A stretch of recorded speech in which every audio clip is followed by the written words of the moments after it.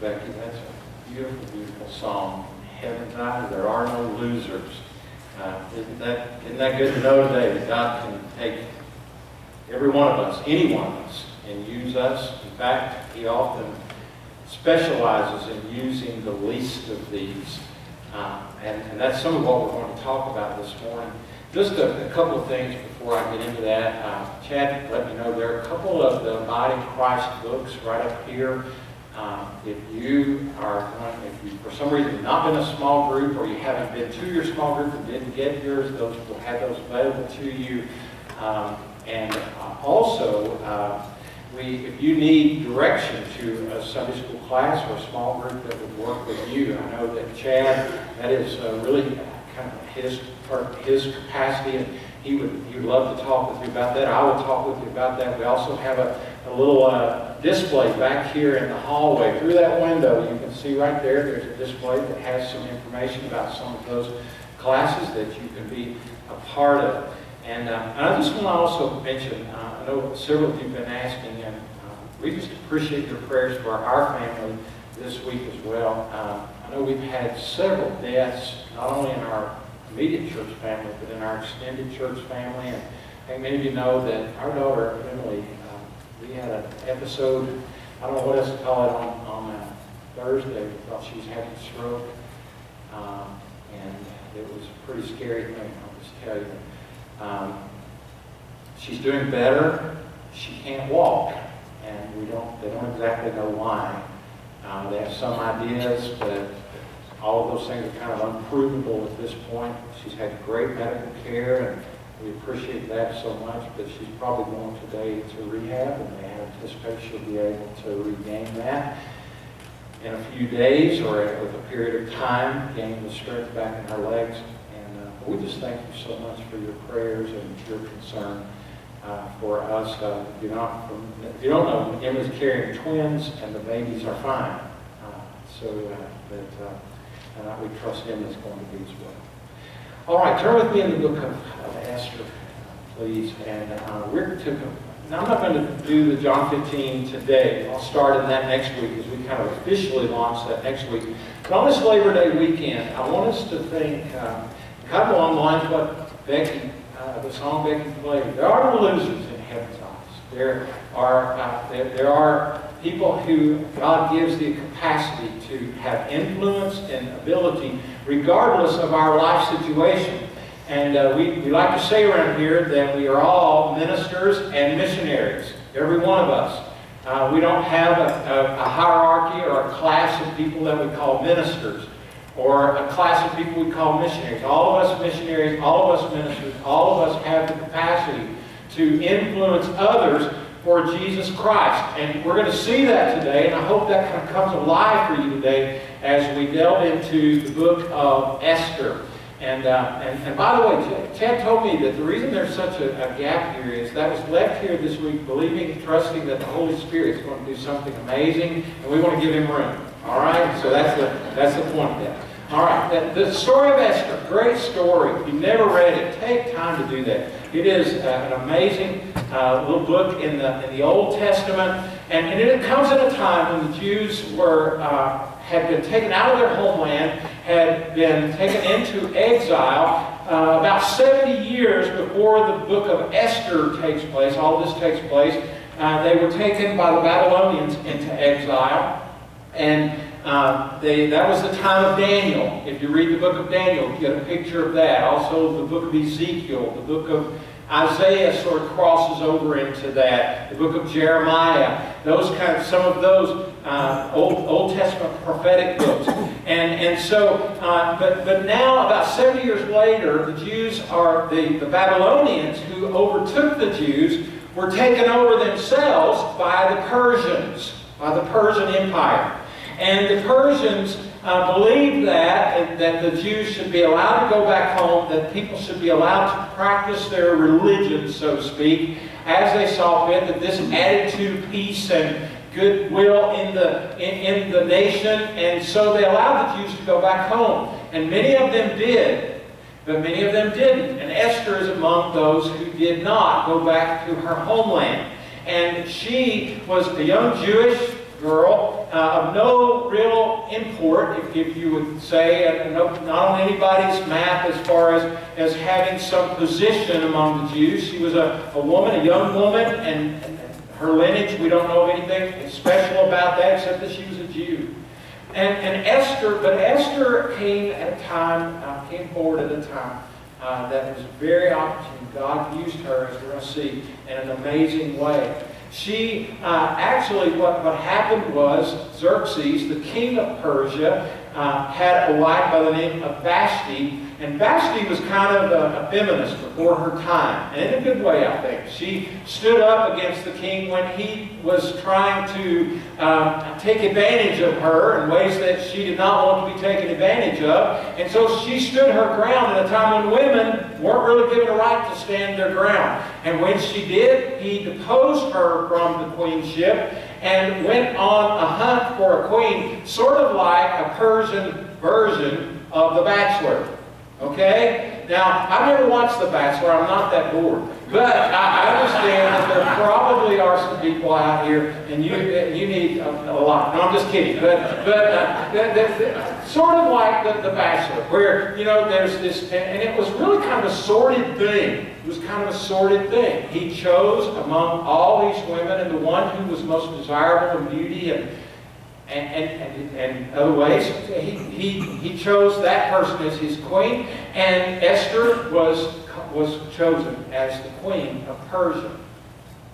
And she steps into this role, and she just kind of merges into the culture around her. She sort of loses touch with her Jewishness, if you will, her people of God-ness, and she gets kind of caught up in the whole palace thing. And you can imagine that would be a pretty heady thing for a young woman. And there she is in this position, and through some compromises rises up into this position as queen.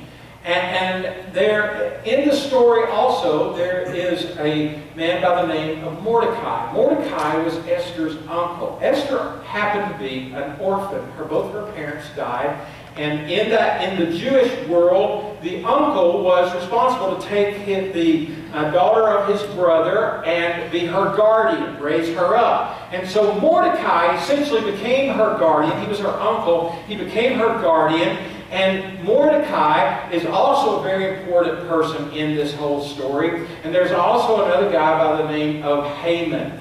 In fact, I've been told that Marcus Reed, when he walked us through the Passover meal, some of you remember Marcus Reed walked us through the Passover meal a few years ago, said that when the Jews celebrate this holiday that surrounds this whole story here, that when Haman's name is mentioned, the people hiss. Okay? They hiss as they're telling the story. So if I happen to say Haman, hiss. Okay? So let's practice.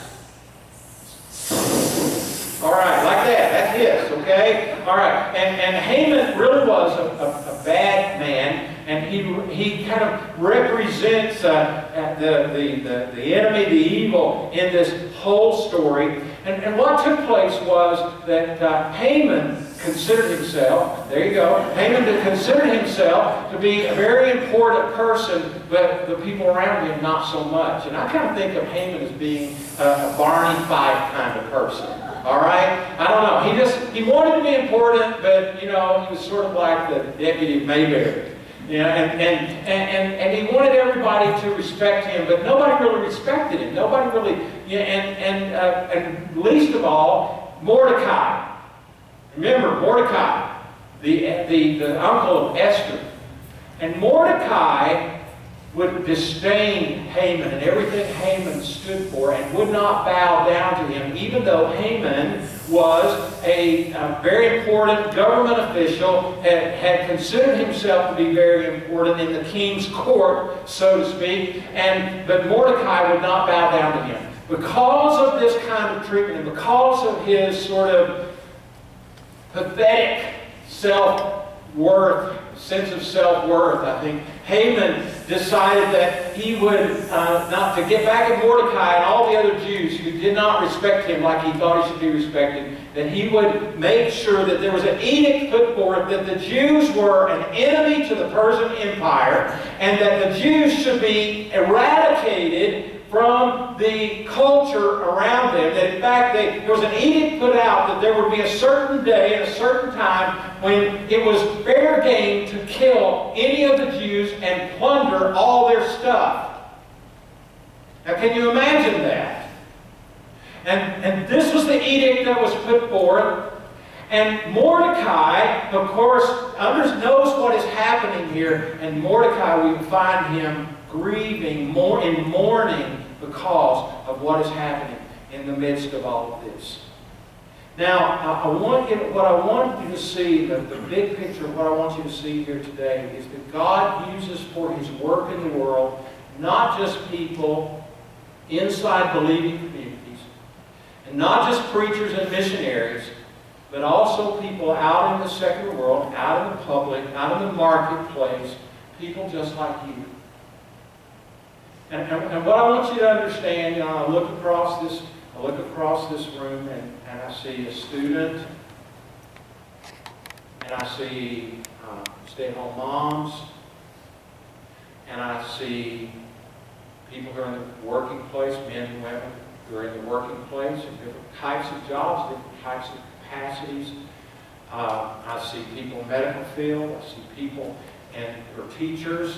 I see people who are homeschooled, and people who are in the public schools, and people who are in private schools. And I see people, who are retired.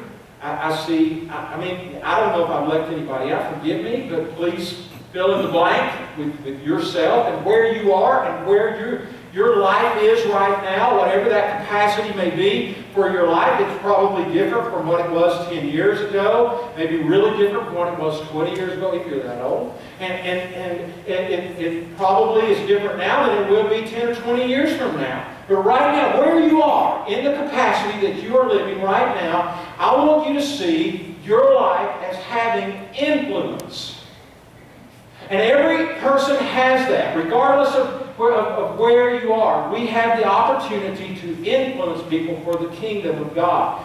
We are ministers and missionaries in the world in which we live. Every one of us having the opportunity to influence someone else for Jesus Christ. Now, with that understanding, how do we live that out? How do we do that? How does that look in our life? And I think you're going to find some really amazing practical things right here in this story that took place in about 500-something BC. All right? How do we live lives of influence for Christ's sake? And the big picture is this. Hear this call from God that He has put you where you are for His kingdom purposes. Now, you may not have ever thought of it that way.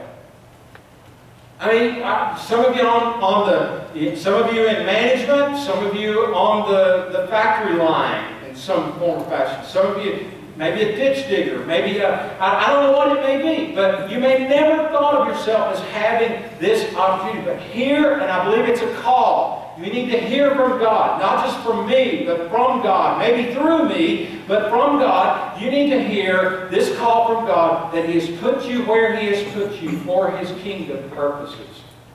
When Jesus was asked, Lord, how do we pray? Teach us how to pray. Here's what He said. Pray like this. Our Father in heaven, hallowed or holy be your name. Your kingdom come, your will be done on earth as it is in heaven. Give us this day our daily bread. Now, I want you to notice the order of things, and I don't think there's any mistake here in the order of things. Jesus taught us to pray first for the kingdom of God, let His will be done on earth as it is in heaven, before He told us to pray for our daily bread. At one point, Jesus said this, seek first the kingdom of God and His righteousness, and all these things will be added to you. And the point is this, that if you can, listen, if you get your life so focused on, and it's easy to do this, to get our life so focused on making a living that we lose the sense of the life that God has called us to. And our jobs can become simply a way in which we just put food on the table, bread on the table, get a paycheck at the end of the week, and we live for the weekend. You know, the spirit is willing, but we live for the weekend, as they say. You know, that whole idea that life is all about just, that our work is all about just the end result, and the end result of that is nothing more and nothing less than a paycheck, making a living, putting bread on the table. Listen, God has called you to the place where you are, whether you're a stay-at-home mom and you have an opportunity to speak into the lives of your children, whether you're a teacher, whether you're a person in management and supervisory role, whether you're kind of behind-the-scenes person working a technical type situation. I don't know. Again, fill in the blank there. God has put you where you are for a purpose. And what we are called to do is seek first His kingdom. It's hard sometimes for us to understand this and to come to this understanding that God is not just wanting to use men and women in ministry, but He's wanting to put every one of us in ministry and every one of us on the mission field. And when we begin to understand that, then our lives as we are people of the kingdom of God begin to take on greater meaning than we ever imagined they would take on. In fact, eternal meaning. We seek first His kingdom and His righteousness, and all these things will be added unto us. You know, one of the interesting things about the book of Esther is it comes right there in a kind of a cluster of 3 books.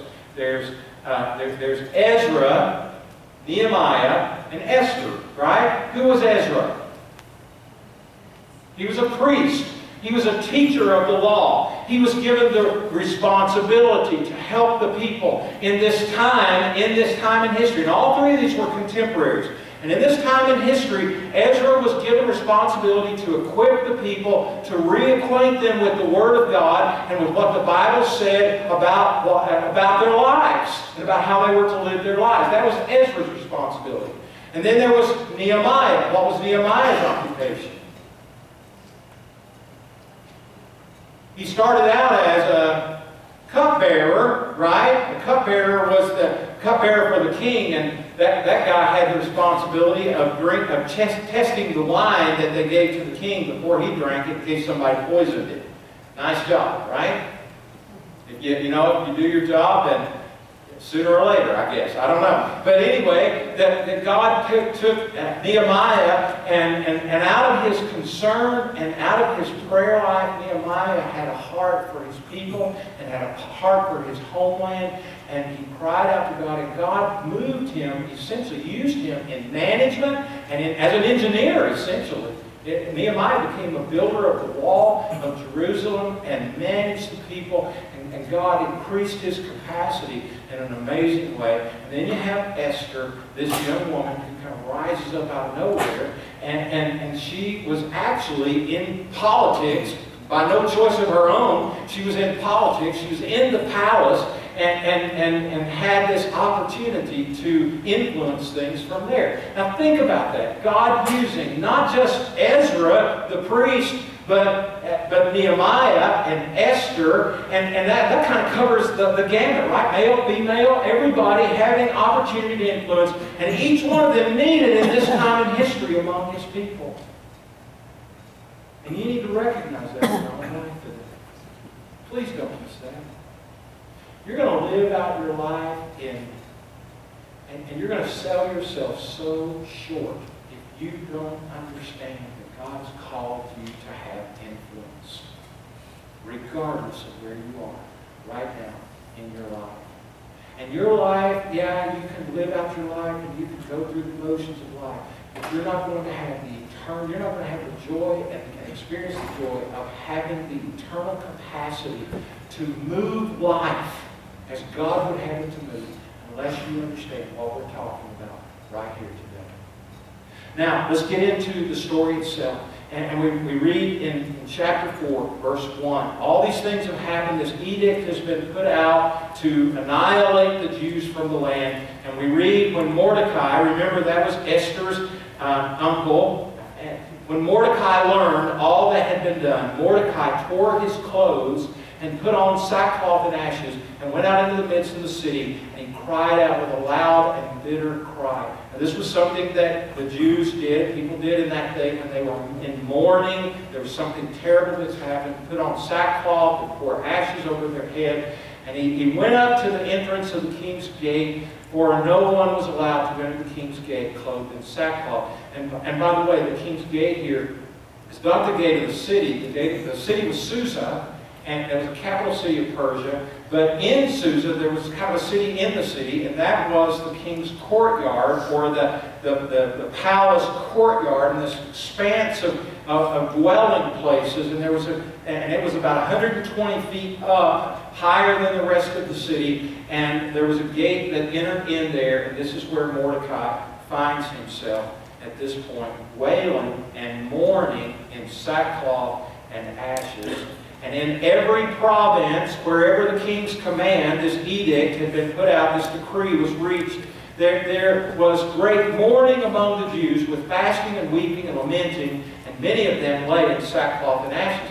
Now, one of the interesting things about the book of Esther, many of you know this, is that God is never talked about in this book.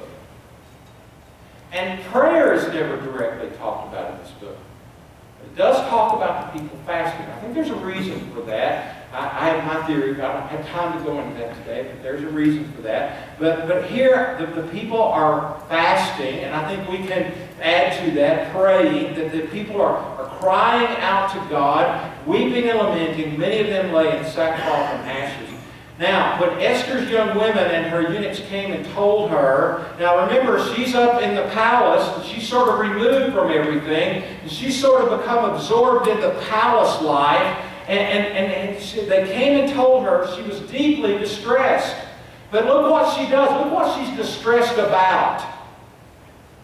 She sent garments to clothe Mordecai so that he might take off his sackcloth, because he would not accept them. Now, I think there's something here. I think there's something we don't want to miss here. What was she most concerned about? Changing the situation? She was concerned about appearance. She was concerned about what was on the surface. She was concerned about her uncle. Her uncle was an embarrassment to her at this point.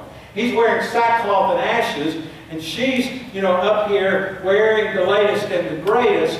And she's been absorbed in the palace life. She's kind of been absorbed by the culture around her, and she's lost any sense of what really is going on here. She's totally detached from what's going on. Now, here's the point. Beware of the seduction of the marketplace. Beware of the seduction of the marketplace. Now, here's what I'm talking about. Because when we, as believers in Jesus Christ, are out in the marketplace every day, or we're in our schools, or we're in, whatever it is, whatever that capacity may be that we find ourselves in right now, it is easy for us to allow ourselves to get so wrapped up in the earning of a living, in the being a part of the culture, and fitting in and having the right appearances, that we lose sight of what is really, really going on, and what God is really doing.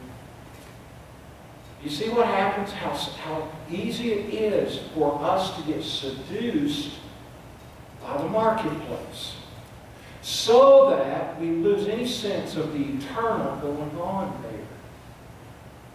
Instead, the point becomes the marketplace itself, and how high up we go, and what we earn, and what we bring home at the end of the week, and what we wear, and what we drive, and what we live in, and all of those kinds of things. And again, there's nothing wrong with having a house, there's nothing wrong with having a car, there's nothing wrong with having nice clothes. I recommend clothes. I think those are good things. And all of it. But here's the thing: those things can become. You see what's happening? Those things can become an end to themselves, in themselves, so that we lose sight of the eternal in the midst of all of this.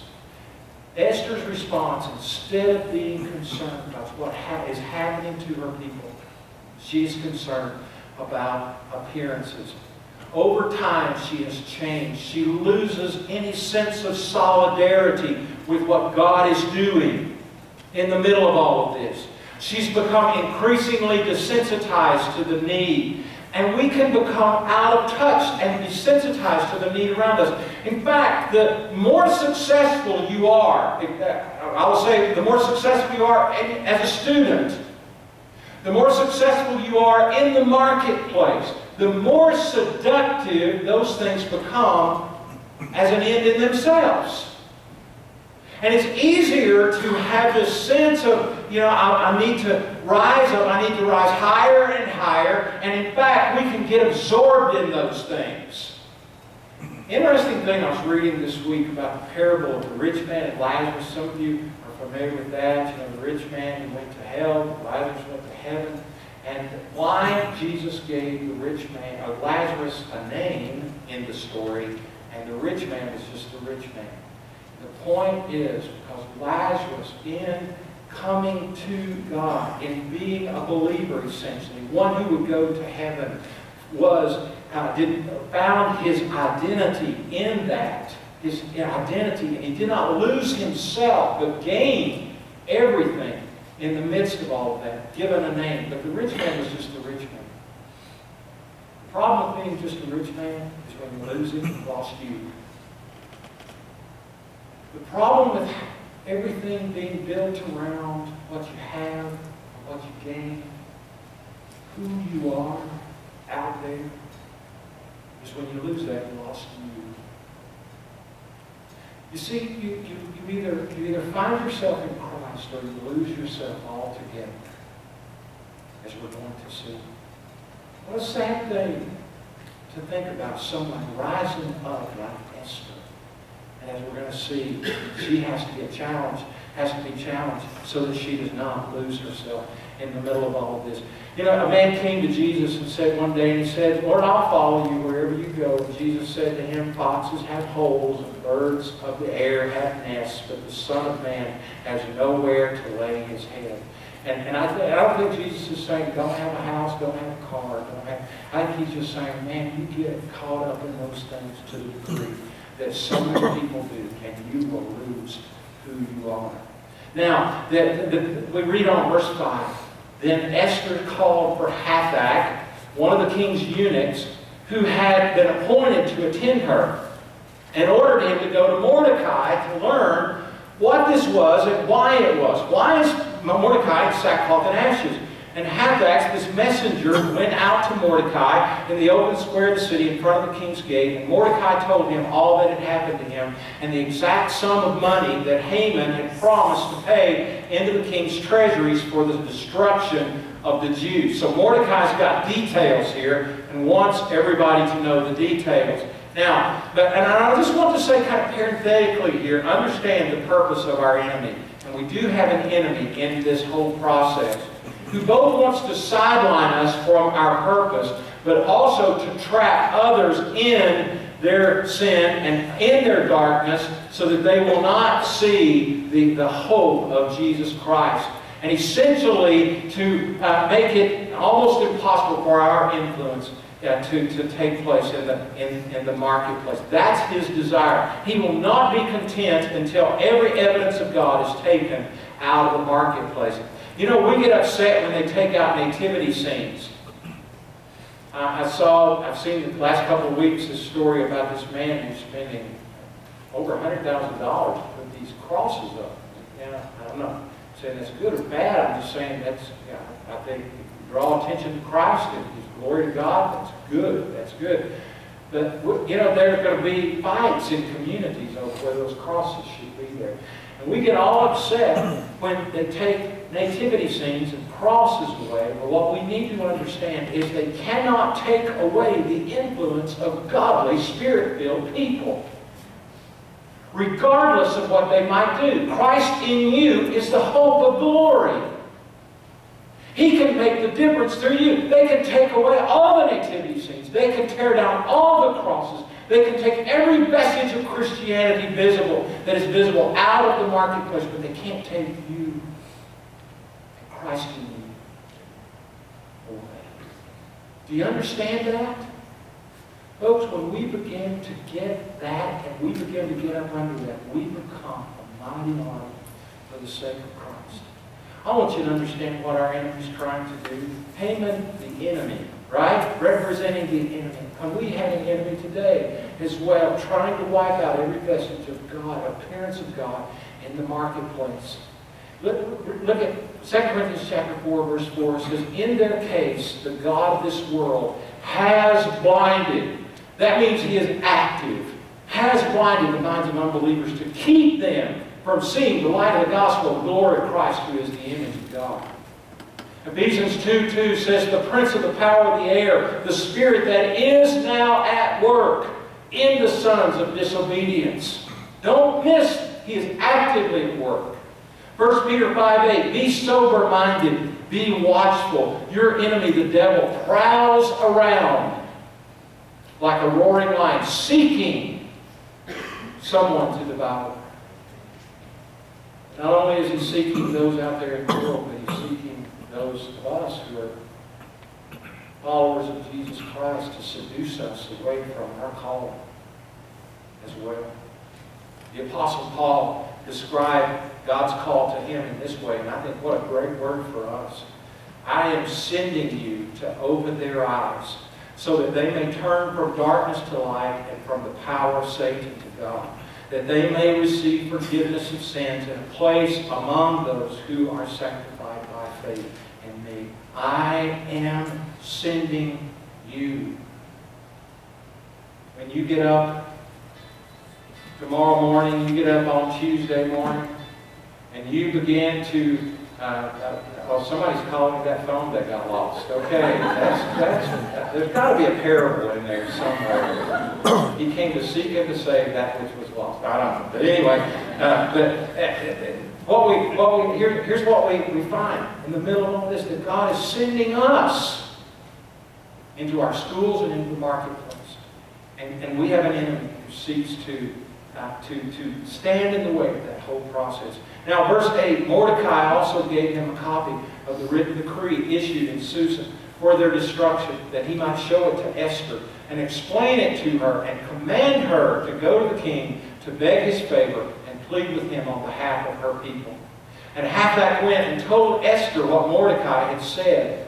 Then Esther spoke to Hathach and commanded him to go to Mordecai and say, all the king's servants and the people of the king's provinces know that if any man or woman goes to the king inside the inner court without being called, there is but one law to be put, and that is to be put to death, except the one to whom the king holds out the golden scepter, so that he may live. But as for me, I have not been called to come into the king these 30 days. Now, here's what's happening. The law was set in place. This is how cruel they were. This is the power of the king, that if you went to the king and the king was, you were not in favor with the king, and the king did not hold out his scepter to you, you could suffer the death penalty.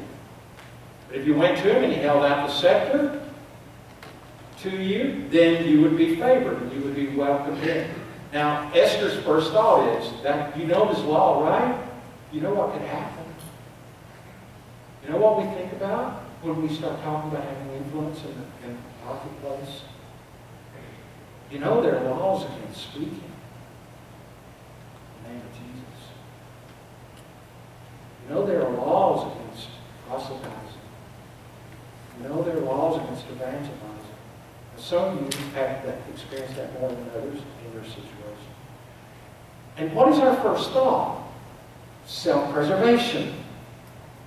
I've got to preserve my job. I've got to preserve. Don't you know that's how I put food on the table? Don't you know that? And what becomes the first thing on our mind is self-preservation, right? And that's exactly what was on Esther's mind. I'm going to tell you, if you go into a foreign country as a missionary, and that country may have some aversion to Christianity, don't you think you're probably taking a risk? Sure you are. Why should it be any different out in our world? Don't you think there might be a risk? I'm not talking about going kicking down doors, folks. I'm talking about going in with the influence of Jesus Christ, in the name of Jesus. I'm talking about going in Holy Spirit inspired, led ways to bring the light of the gospel to our communities, to our places of work, even sometimes to our homes. And we might face opposition there. But look at the answer. You know, Esther says, I hadn't been summoned to him in 30 days. I mean, the king's probably not sleeping alone all those 30 days, by the way. And they told Mordecai what Esther had said. And then Mordecai told them to reply to Esther, do not think to yourself that in the king's palace you will escape any more than all the other Jews. For if you keep silent at this time, relief and deliverance will arise for the Jews from another place. But you and your father's house will perish. In other words, don't think that you're going to preserve your life by doing this, by hiding. You won't preserve your life at all. And then these amazing words. We ought to teach these to our children. We ought to have these running around in our heads every single day. And who knows whether you have not come to the kingdom for such a time as this. Who knows but that you have been put as a student in the school where you are, and in the position you're in your workplace. Who knows that you've been given the opportunity to be the parent to that child, for such a time as this. Who knows? I think we do know, don't we? We know that God's not just playing, cast the feather to the wind with our lives. There's a purpose in who we are and what we've been given and the opportunities that God has put in our pathway. We have opportunity to influence. And here's the point. Embrace that influence. The influence that God has given to you. Embrace it. Seek it out. Come to understand it. There are all kinds of ways we can come at culture. The different ways we can come at culture. We can run and hide from culture. That's sort of an Amish picture. And I have a lot of respect for the Amish, but I think their theology is really wrong in that sense. We can conquer the culture, sort of like the moral majority, sort of failed experiment. We're going to take God. We're going to take the culture to God. We're going to take you by the shirt collar, and you're going to come to God. I think that's kind of a picture that's left out of all of that. It's sort of like giving a cat a bath. Everybody gets wet, but nobody gets clean. Or you can do it this way. You can merge with the culture. That's what Esther did. Esther just sort of merged. Or we can redeem the culture. You see, the difference in redeeming the culture and kind of conquering the culture is in conquering the culture, we're trying to take the culture to God. In redeeming the culture, we're taking God to the culture. And there's a huge difference. And that's how we influence folks. You're not going to influence by taking somebody by the shirt collar. You don't even want to do that. But you can influence by walking into that workplace, that school, rising up in your own home, in your own neighborhood every day, in the Spirit of Christ, abiding in Him, walking in Him, redeeming the culture by the life you live and the words you speak. You can make that difference. Who knows, Esther, that you've been called to this time for such a time as this. Jesus said, for whoever will save his life will lose it. Whoever loses his life for my sake will find it. Don't think that you can hide, Esther. You'll either find your life in serving Him or you'll lose it altogether. Now, I'm going to have to hurry here. Let me just close out what I was going to read this morning from Esther, chapter 4, verse 15 through 17. That Esther told them to reply to Mordecai, go gather all the Jews to be found in Susa and hold a fast on my behalf. Call the people to fasting, I believe to prayer, and do not eat or drink for 3 days, night or day. And I and my young women will also fast as you do. Then I will go to the king, though it is against the law, and if I perish, I'll perish. No more self-preservation. No more, it's about, I might lose my life. What did Jesus say? In losing your life, you'll find your life. I don't know what repercussions might be out there in front of us as we seek to live lives that are salt and light in the world in which we live. But I think we can safely say this, folks. God is calling us to embrace the fact that your life is no longer your own. You don't come to Jesus Christ and just say, well, I'm glad to have heaven, and I'm glad to have sort of all the good things that are thrown in, and then I'm going to go live my life the way I want to. That is not true salvation. It is not discipleship. Jesus said, come and follow me. Walk with me. Live with me. Live it out day in and day out. You know these words, right? Or do you not know that your body is a temple of the Holy Spirit within you, whom you have from God? It's a gift. You are not your own, for you were bought at a price. Not simply your body in the physical sense, but you were bought with a price.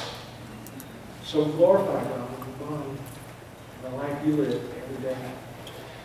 Now some of you are saying right now, you know what? I am up to here, maybe even up to here, over capacity in my life right now. I can't give any more to anybody else. This is falling on deaf ears because I'm overwhelmed with where I am right now in life. And I don't have any more to put out there. What I want you to understand is that Jesus broadens our capacity. Jesus enlarges our capacity. You know, a few years ago, the prayer of Jabez, that whole prayer of Jabez, you remember that, increased my land and all of that, and that got all kind of mixed up and abused and misused. But I'll tell you something I think that is really all about for us, and that is that God will enlarge your capacity. He will give you a capacity to do beyond what you ever thought you could do. If you will walk with Him and live with Him and abide in Him day in and day out, He said you will bear much fruit, right? That's what we're going to be talking about these next few weeks. You will not just bear a little fruit, you will bear much fruit, more fruit, better fruit. He will enlarge your capacity.